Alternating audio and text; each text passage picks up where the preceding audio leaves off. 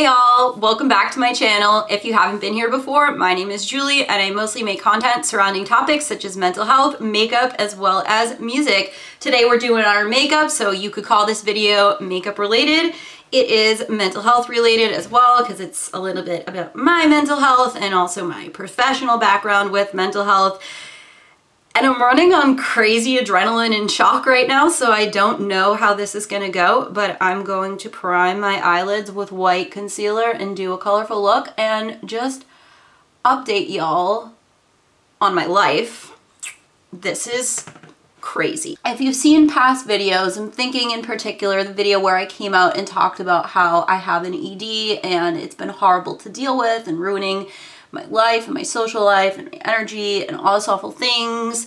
That's still going down, unfortunately, and has been challenging. But a big piece of that ED is that I do not work. So I do not need to make sure I'm fueling my body enough to do right by my clients as a therapist. I'm not working, so it's just kind of enabled the toxicity of the behaviors of my ED to just continue on.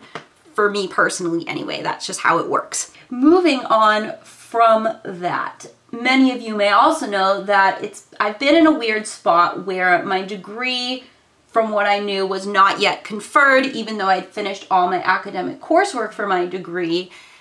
I hadn't finished the internship. Now here's the thing. I did a 100-hour practicum, which in my state is the requirement for your LMHC. I did the 600 internship hours, which is also a requirement, and I was enrolled to do 300 more hours at a field site doing therapy because my internship before that was in a school setting. But COVID came and I could not do the internship due to the nature of everything, and some of you may know I cannot wear a mask, and no, it's not a freedom thing, it's a PTSD thing, it's real, it's legitimate, I am not a Karen, okay? And that's been really difficult to deal with, and that's been really hard on my mental health as well. Oh, I'm just looking at my shirt to figure out. Okay, we're gonna do pink, purple, and blue with some yellow. Yes, that is what we're doing. So back to my story, it was a weird place in limbo where my academic coursework was done for my degree, but beyond that, I wasn't in a good spot, unfortunately. So since I couldn't complete the internship, I was under the impression that my degree wasn't gonna be conferred, even though I was on track to graduate in May. My school went MIA. My school did not talk to me for months. I did not hear from anyone, and I recently tried to check in with them only to see that they were on vacation, so there was no way of getting in touch with anyone. A couple days ago, I get an email that's automated from my school that says, "Congrats, your degree's conferred and your diploma is coming in the mail." And I'm like, what? I'm like, what? Like, how is this possible? So I'm the type of person that's like, I don't believe it till I see it. Like, this is not real. This isn't really gonna happen, what have you. So I ordered my transcript. My school's annoying and only offers paper transcripts, which is whatever. So I had to do that, and I was waiting for that because that would have my conferral date on it, which means that my degree is officially conferred. I can apply for jobs because jobs need your transcript or a copy of your diploma, and they need to know for sure that you truly graduated from college. So my diploma came in the mail. It happened, it really did, and I still was just like, this is great and all, but I'm not gonna buy it until there's more. And then there was more. My transcript came yesterday with the conferral date of May 5th, 2020. As of May 5th of this year, I have my master's degree of arts in counseling psychology, which has been my dream. I started off in school at community college, and I went part-time, and I struggled. I had so many emotional struggles going to school. It was so difficult for me. But I did it. I went to school through the summer, and I did go part-time. That was just my pace. That's just what I needed. Everyone has unique needs in school. And I got my associate's degree in December 2015. Then I went to finish up the rest of my degree online, and I got my bachelor's degree in psychology with a minor in criminal justice in December 2017, and then immediately started graduate school after. So I finished my graduate program in 2.5 years, despite my first practicum falling through, despite struggling to find an internship and falling into a deep depression over that, and then finding an internship that burnt me out so bad that my mental health was at stake and got let go and discriminated against. But we won't get into that. We'll just move on for that, because the thing is, if I hadn't done that internship, I would not be graduated. I would not be here. And I appreciate the clients I had there. The students I had were just so wonderful, and I learned so much from them, and I will never forget them and that experience that I had. And just so unbelievably grateful for it. And my supervisor, she was great. I don't have anything bad to say about her. It was just the way it went down in the end, and that 2 months before lockdown, I was already isolated and lying around not doing anything, you know? That piece was definitely difficult for me. Sorry, I keep sniffling. I was crying earlier, but you can see why, because my degree is conferred, okay? And I did the required hours. I'm on track for LMHC, which in my state is a licensed mental health counselor. That makes me a licensed therapist. However, moving forward, for those of you who don't know how this process works to be a therapist, in my state, you don't get your license right away. You have to do 3,360 postgraduate hours, and you need supervision too. So you need to go somewhere with licensed people that are qualified to supervise you in what you're doing. And if you're a therapist, you should have a supervisor no matter what. You should at least have a colleague, even if you're licensed, that you reach out to and talk about cases with and whatnot. So the next step for me, of course, is finding a job, which I was very nervous about, and it was a big process. However, I really liked my field site. I liked that they saw my mental health struggles as a strength and that I could be open with them, and they never discriminated against me for it ever. And they wanted me there, and they didn't want me to feel like I wasn't able to do it. So I haven't talked to them in months either because of the whole mask thing, and I was ashamed and embarrassed to admit, hey, I can't wear a mask. This is too hard for me. You know, that was just embarrassing for me to admit. But today I made the call, because first things first is I would definitely like to work there. Obviously, of course I'd want to work there, you know? They're just so amazing, and you want to work somewhere where you have supportive staff. So I called today and I talked to my supervisor and I tell her my situation, and she says, let's work something out.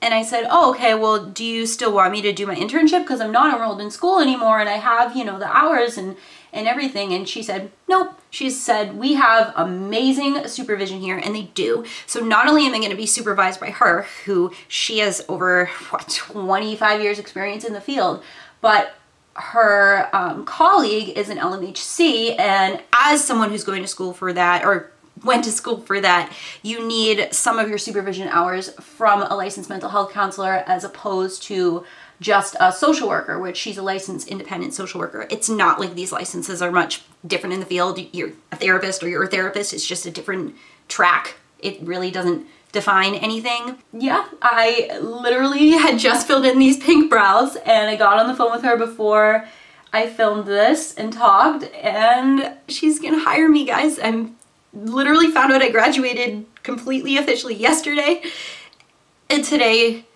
I'm gonna be a therapist. It's not fully official yet. It was funny, she's like, we'll probably work something out, and then she's like, no, we'll definitely work something out, and it may be a lot of work, but I'm in.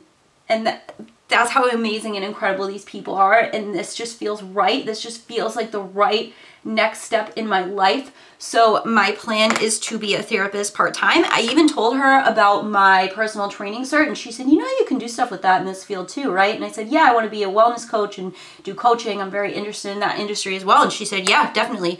So for them, it's not even an ethical issue that I do that.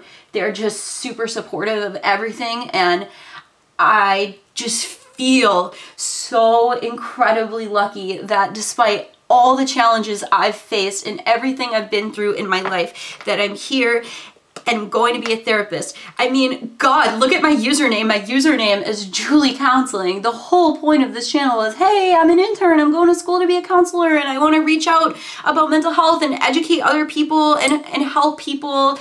And that's just my main passion. I'm just in shock right now and can't believe this is happening. And I feel like this video is getting long, so I'm gonna do some more of my makeup and then I'll come back and keep talking, okay? Be right back. We are back. I'm gonna do my foundation now. Reality is setting in and this is so weird. But I do have more life updates to talk to you about, which is so weird for me because it's been COVID and nothing has been going on.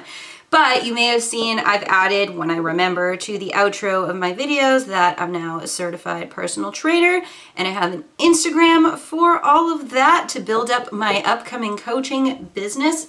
If you're interested, my Instagram is Julie_coaching and it's perfect because it goes with Julie_counseling, which is my Insta for this channel. So yes, I went to ISA. They are a wonderful organization that has personal training certification courses. They also have courses in other specialties. So I recently completed my nutrition course. I am a certified sports nutrition specialist. Yes, I didn't get the certificate for that yet, but I am certified. I passed my final with flying colors, which is really cool.